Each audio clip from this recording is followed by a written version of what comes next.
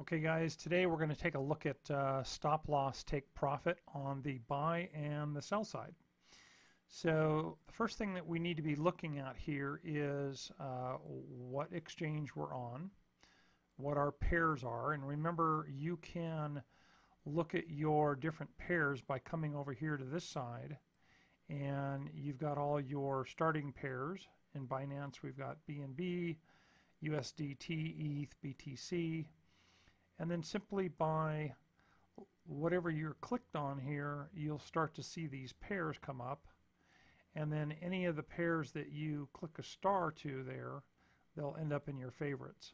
Okay, so then what we're going to do is we're going to do an example of buying 1 ETH, and then we're going to do an example of selling 1 ETH using the set buy stop loss take profit, set sell stop loss take profit.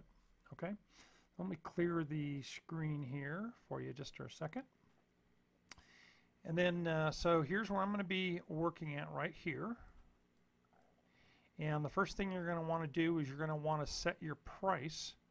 So we're just going to buy 1 ETH, and we're going to come up here to the order book, and we can take a look at that. If we set a price of 123.58, okay, we've got a lot of sell prices up here for a little bit higher. So if we want this to execute right away, then we would need to at least match one of those prices if we want it to go immediately. Okay, so for this example, what I would probably do is just come over here, and you can see how it says 123.58 in here. Let's say that I just wanted to just say 90. Okay, once I click 90 up here in the order book, all right, it's going to go ahead and fill that amount in.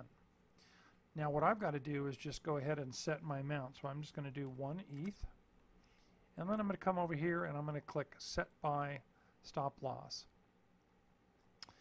All right, so the first thing that I want to do is I'm going to go ahead and take these two settings away here for you guys, just so we can start to really make this simple.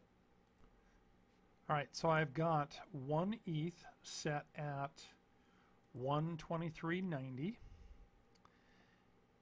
Now, if I want to go ahead and set this so that it's going to buy this ETH, and then I want to just leave this order after I buy this Ethereum, and I want to go ahead and just set it so that it's going to take profit, whether I'm sleeping or looking at it, it's just going to sell it for a higher price and give me some profit. I can just turn on take profit. If I know that Ethereum is going up and I want to get my profit immediately, I can set this percentage for a low price, for a low percent. Or maybe you deciding that you're going to hold that Ethereum for whatever amount of time. So you might want to come down here and go 25%. In this case, Ethereum would have to get up to 154.87 for this to execute. But in that case, you can see that your profit over here would be over $30. Okay? And you can also set a new target here, so that if you want to sell half of it for 24%, and you want to sell the other half for a 75% profit, then you can do that also. Okay, so that kind of splits your sells here on your take profit side. Now, what you can also do is protect this order by setting a stop loss. And so your stop loss is going to be a little bit lower than what you bought it for. So in this case, I'm going to protect it with a 5% stop loss. Okay, I bought it at 123, and so my stop loss is going to protect me if Ethereum all of a sudden drops. Okay, and it's going to sell out so that I'm not losing too much money. In this case, I would lose about $6. Also, one thing that I can do to make this a little bit more effective is I can turn on this trailing stop. And what this does is this will move this price right here up about 10%. So let's say that Ethereum is starting to go up, okay?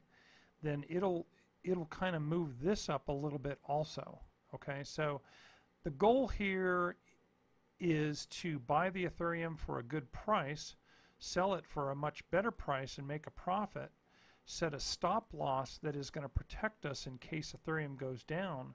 But if Ethereum starts to go back up, this stop loss here with a trailing stop will automatically raise this price automatically for us about 10%. Okay, so I hope that makes sense. Next, we're going to take a look at set, sell, stop loss, take profit.